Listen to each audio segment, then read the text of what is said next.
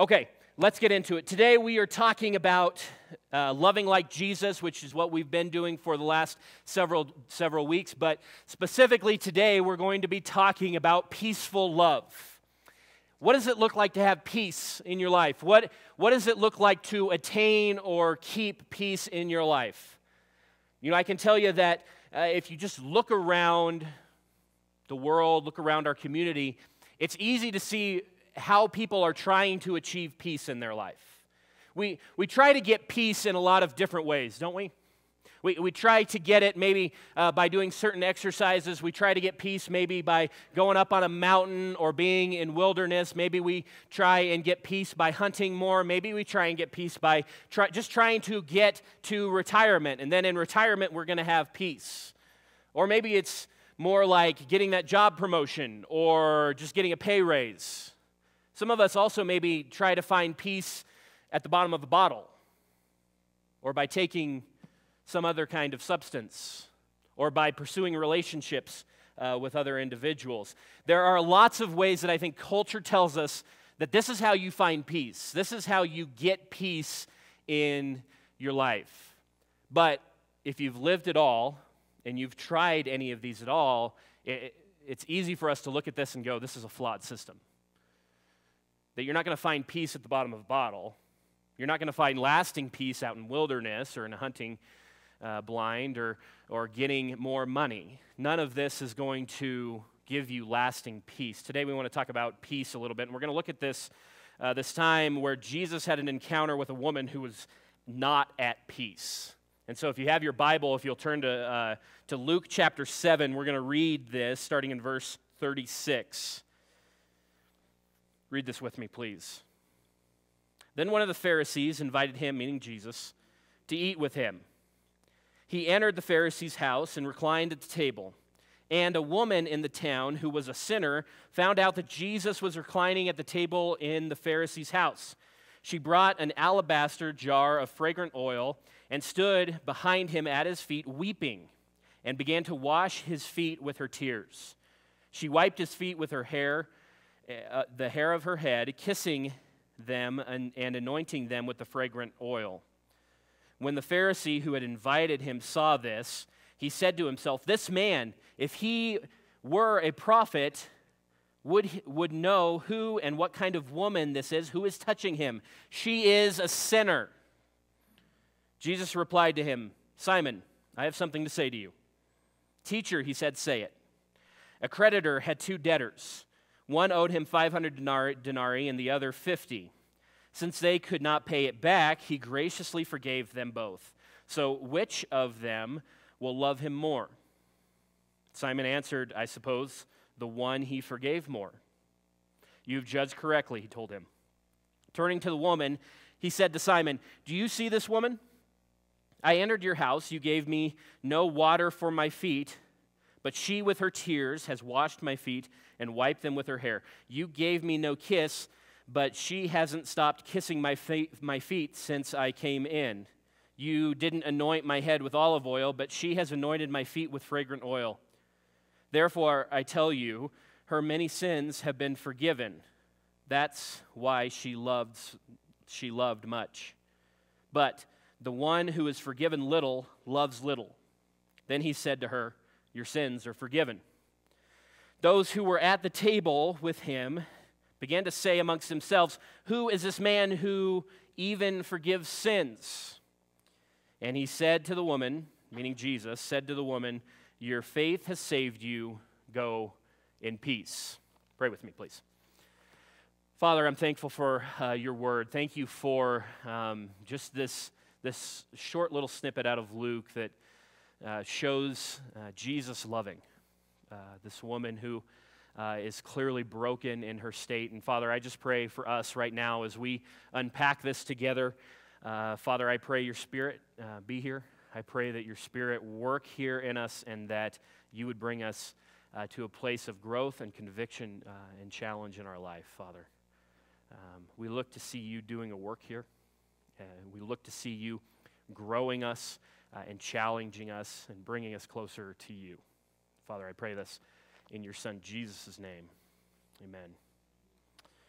And so what we have here is Jesus being invited into the house of a Pharisee for a meal. And so Jesus makes his way into this house, and they start to begin their night, and then off of the street walks in a woman. Now, we don't know a lot about this woman, but as you unpack this and as you read other people who have studied and looking at the wording of it, it's a fairly safe bet to say that she was probably a prostitute. I mean, if we look at the wording there, it says, a woman in the town who was a sinner. She was known as a sinner in the town. Her sin that she struggled with was a public sin. And so we can say she's a prostitute, maybe she wasn't. It doesn't necessarily change the fact she was a known sinner who was known to be somebody who had a lot of sin in her life and really shouldn't be around religious people. And so she makes her way into this place. And what we see here, if we do believe that she is a prostitute, as we talk about peace, she's looking for peace in the wrong places. And specifically, she's looking for peace in the bed of strangers. And she's not found that peace. And so she hears that Jesus is in town, and she hears that Jesus is in the home eating a meal with this Pharisee, and so she wants to be near Jesus, and so she makes her way into the presence of Jesus. She's weeping. She's broken because of her sin and who she is around. She's clearly without peace here. Now, let's look at Simon the Pharisee here. Simon the Pharisee is kind of on the other end of the spectrum here. The Pharisees were essentially the Jewish religious elite. They were very popular in the religious system of the Jews, and they wanted to keep their popularity. And so they did things kind of extravagantly and out in public so that people would see what they did, and they would be in almost awe of how religious and spiritual these individuals are. And so his work was trying to maintain his status that was seen by other people. And so we have him who was really trying to find peace in his status, in his religion, in fulfilling what he needed to fulfill. He's trying to find peace in life in what he did and in what he believed. And so we have this interesting contrast here between this woman and Simon the Pharisee. And here's what we're going to see today as we talk about peace. And as we talk about attaining peace, we're going to start here. Peace is found in being seen and in seeing. Peace is found in being seen and in seeing. Because here's the reality for most of us, and I'm just as much included in this as anybody else. Sometimes we don't see people that are around us. Now, sure, and I know this might get a little confusing, but I hope you hear me. We see people, right? We can go out into Walmart, we can drive down the road, and we see the people on the side of the road. We see the people that are in Walmart. But do we really see what's going on in their life? Do we really see the hurt that's in their life? Do we really see the pain and the struggle that's in their life? And I got to be honest, a lot of times I see them in the sense that I acknowledge their existence, but I don't necessarily see them. I don't necessarily see who they really are. We're going to unpack that a little bit later on. And so we have Simon the Pharisee here that didn't see this woman. He didn't see her. And so Jesus asks, and we get a good picture of this in verse 44. He says, Simon, do you see this woman? Do you see her? I mean, he knew she was there. He acknowledges her existence, but Simon, do you see this woman? Simon wasn't seeing her, and I think there's a couple of reasons why Simon wasn't seeing her, and frankly, there's a couple of reasons why we don't see the people around us as well. And the first one is this. We don't see people around us because we don't see Jesus for who he really is. We don't see people around us because we don't see Jesus for who he really is. Look at verse 39. When the Pharisee who had invited him saw this, he said to himself, this man, if he were a prophet, would know who and what kind of woman this is who is touching him. She is a sinner. Because here it is. This is what Simon the prophet's saying. If this supposed prophet knew who was touching him, he would not allow her to touch him. He's making some pretty bold assumptions about Jesus right here. He's making assumptions that Jesus does not want to be around sinners. He's making assumptions that Jesus did not come for sinners. He's making assumptions that Jesus wants to be like Simon the Pharisee. He's making some bold assumptions here because he's essentially putting Simon and Jesus at the same level and saying, if you were a prophet, if you were kind of like me, you would not want to be in the same place as this sinner. If you were a prophet, he would not want her presence to be around him. Simon was assuming that the God of this prophet that was here was expecting him to eat with people who were good enough. He was making assumptions that this prophet and his God would be just like him, more self-righteous, more religious, who didn't want to be seen with sinners around them. But this is a huge misunderstanding, right? This is a misunderstanding about who God is, about who Jesus is, and why Jesus came to this earth, isn't it? Jesus came to this earth not to kind of separate himself from sinners, but to be in the midst of them. He came to this earth to seek and to save the lost. Here, let me remind you a few verses of why God sent Jesus. Here's a few of them. Luke 19:10. You don't have these on the screen, I don't believe. Luke 19:10. For the Son of Man has come to seek and save the lost. John 3:16. For God loved the world this way. He gave his one and only Son so that everyone who believes in him will not perish but have eternal life. Romans 5:8 and 9. But God proves his own love for us in that while we were still sinners, Christ died for us. Much more then, since we have now been declared righteous by his blood, we will be saved through him from wrath. And 1 Corinthians 9:22, to the weak I became weak in order to win the weak. I have become all things to all people so that I may by every possible means save some. See, Simon the Pharisee is making a big incorrect assumption here that Jesus is going to act like Simon the Pharisee. But Jesus came to be in the midst of sinners, and Jesus came to save sinners. See, Simon did not see Jesus for who he really was and is.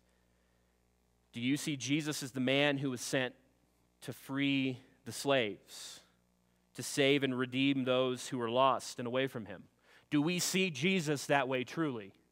And if so, that should impact how we see other people around us. Oftentimes, we don't see the people around us because we don't first see Jesus as he should be seen. The second one is this. We don't see people around us because we don't see people for who they really are. So oftentimes, we don't see people because we don't see people around us for who they really are. Simon didn't really see this woman. I believe he probably acknowledged her existence coming in, and he registered who she was, but did he really see what was going on in her life? Jesus asks, do you see this woman? And if I can just add a little bit of emphasis here, and this is my translation, so take it for what it is worth. I believe Jesus is really trying to say, Simon, do you really see this woman? Do you really see what's going on with her right now? I think many of us would see her. I think many of us would acknowledge that she is there. Maybe even we would try to interact with her a little bit, but would we really see what's going on in her life? I struggle with that. I struggle that I would even see that sometimes. But here in this room, in this Pharisee's house, we have Jesus sent by God. We have this Pharisee sitting over here. We have some of his buddies, I assume, are there as well. And we have this woman that comes in off the street, and she's weeping. She's broken before Jesus. She's crying on his feet and then using her hair to wash the dirt off of his feet. And she's kissing him. And then she takes this oil and she anoints his feet. She is broken. Here in this room is a broken individual who is desperately trying to find peace in her life. And I don't believe at the end of this encounter, in verse 50, if you look at verse 50 here, when Jesus tells her to go in peace, I don't believe those words were put there by accident. I believe this entire encounter is telling the story of a woman who's desperately trying to find peace. And the only place that she can find peace, and the reality is the only place that we can find peace, is at the feet of Jesus when we're broken. I believe this woman was kneeling before Jesus, weeping, cleaning his feet, anointing his feet, because she's not at peace and she desperately desires for it. And we find her interacting with Jesus, and she's struggling with what's going on inside of her. She's struggling with the sin, and it's coming out in the form of tears and cleaning his feet with her hair and anointing his feet with oil and kissing him. Do we really see that in people? When we look around and we interact with people, do we see them for who they really are? Jesus sees this woman who is broken, who's in need of grace and love and acceptance, and Jesus offers her peace. He sees her for who she really is. Because what we can learn from this is a few things. One of them is this: peace comes when we are loved and when we're loving others. Peace comes to us when we're loved and when we're loving others. Love comes from this sinful woman, and love is given to this sinful woman. Love comes from this sinful woman. She's offering everything she has to Jesus in this moment. In an act of really true worship of who he is, she's offering all that she has to her in worship and in love. And we don't see this righteous Pharisee here doing the same thing. I mean, it was customary at the time for whenever you were a guest in a house that the host would offer at least a bowl for you to wash your feet and some oil to help kind of clean yourself up a little bit, and a greeting in the form of a kiss. This was normal, and we don't see any of that happening here in this time. But we have this sinful woman coming off the street, and she is doing all of this. Simon didn't show any of it. This woman is showing all of it. And Jesus in no way is offended by this. He's not insulted by this woman. He is loved by her, and he loves her. He doesn't reject her worship. Jesus loves her even when she comes to him in her brokenness and in her mess. Jesus loves her probably more because she came to him in her brokenness and in her mess. And in the midst of her pain, she loves Jesus by giving all that she had. The alabaster jar of oil, this fragrant oil, as she pours it out on Jesus, there's a lot of money wrapped up in just a little bit of oil right here. Some historians would say that this jar of oil would be worth about $54,000 of today's money. This is a lot of money that she is just pouring out on Jesus' feet here in an act of love and worship. This woman came and brought her mess of a situation before Jesus, and she gives it all to him, and he is loving her in return. Peace comes by us loving, receiving love, and loving other people around us. Look again in verse 47, because this begins to take a turn here as well. Verse 47 says, "Her many sins have been forgiven. That's why she loves so much. But the one who is forgiven little loves little." We have been forgiven so much. Do you believe that? Do you really believe that? Because I think the struggle for us sometime, I think we lose sight of how much we've truly been forgiven. I think we lose sight of how extreme our sin is before a really, truly holy and righteous God. And we lose sight of that, and we forget how much we have truly been forgiven. And Scott was right this morning. In a way, our hands are the ones that nailed Christ to the cross. We have been forgiven greatly. Every single one of us deserves to be punished for our sin, and yet Christ went to the cross for us. He loves us in that way, and we find continual forgiveness because of what Christ did for us on the cross. And I want to return that great love. I want to return that great love of what Christ did for us on the cross with as much love as I can give in return. I want to return that great love with as much love as I can give in return. See, we can find peace when we remember that we are loved by Christ and we love in return. But we can also find peace when we realize that peace comes from being forgiven and forgiving. Peace comes when we realize we have been forgiven and we forgive as well. Forgiving is such a difficult thing. And maybe I'm the only one who struggles with forgiving sometimes, but forgiving is such a difficult thing. We're really good at accepting grace and forgiveness from other people, right? We're really good at receiving it because, we know that honestly, we should be forgiven. I mean, if we're getting real with it. But we're really good at receiving it, and yet sometimes, maybe a lot of times, we struggle with actually giving it. We struggle with offering grace and forgiveness to other people. And I think sometimes we can get in this habit of making mental lists in our mind of all the things that we're okay forgiving people for, but there's this other list over here of things that is just too far. If people talk bad about me, that's just too far. If people stab me in the back, that's too far. If people, whatever it is, that's too far. I'm not going to forgive that. But if you say curse word towards me, or you take my parking spot or whatever, that's fine, I'll forgive that. But there's this whole other set of lists. Or we can do, maybe you do this as well, we forgive people so many times that we've just reached our limit. I've forgiven them 3 times, 5 times, 20 times, however many times. I just can't do it anymore. I have to keep forgiving them. It's too much for me to forgive anymore. And we struggle with forgiveness, and we keep points, or we tally it, and we just get to a place to where we refuse to forgive people anymore. But the reality is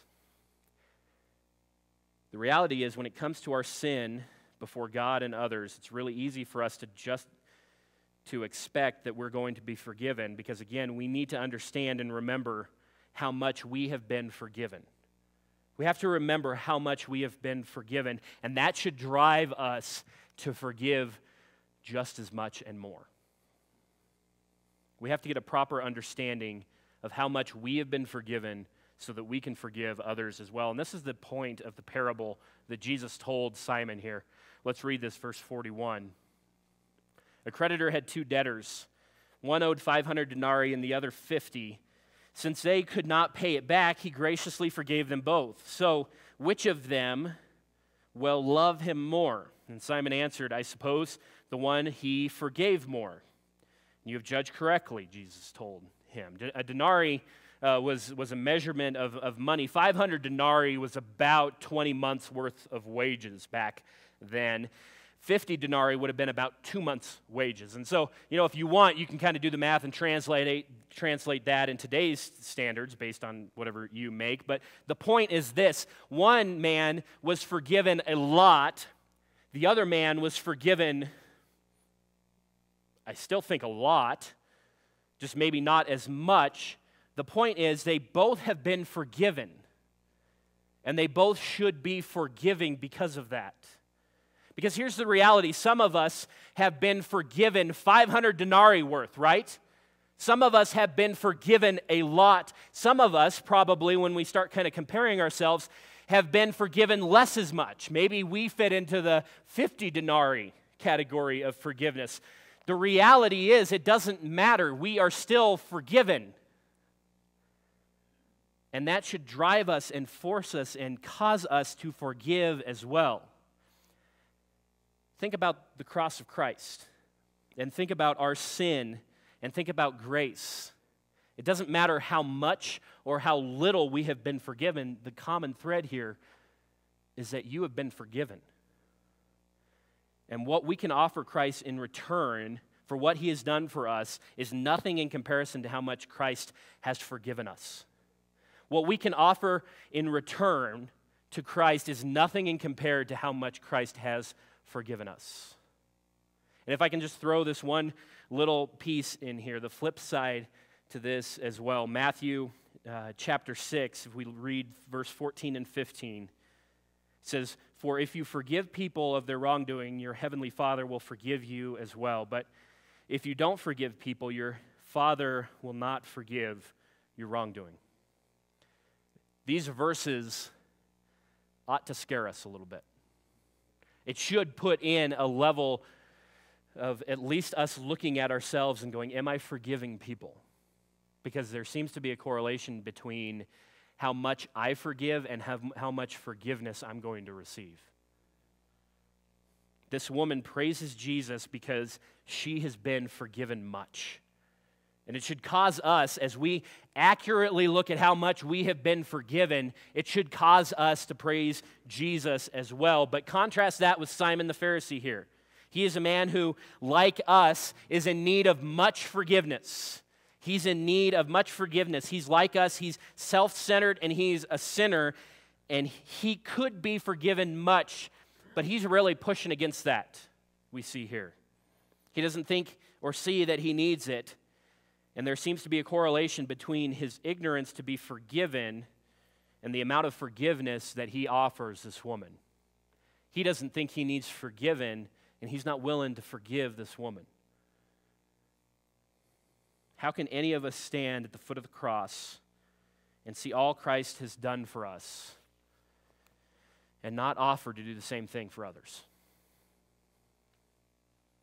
How can any of us stand at the foot of the cross and see and understand how much Christ has forgiven us, what he did for us on that cross, and not offer forgiveness to other people?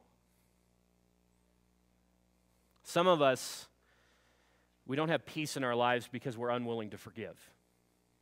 Some of us, we don't have peace in our lives because we are carrying around this anxiety, this burden, this anger, this bitterness towards other human beings. And we're carrying this around, and as long as you carry that around, you will not be able to achieve and have peace in your life. You have to release it. You have to lay it before Christ, and you have to go, I give this up, I forgive. Why? Because I have been forgiven of so much more. We need to forgive. And peace can be found when we have an accurate understanding of how much we have been forgiven. And peace can be found when we begin to offer forgiveness ourselves. We need to truly embrace forgiveness from Christ and give that same grace to others around us. And only then we will find peace in our lives. If we want to love like Jesus, if we want to be people that are known for loving the world around us like Jesus, we need to offer forgiveness. We need to offer love. And we need to give and receive peace as much as possible. Pray with me.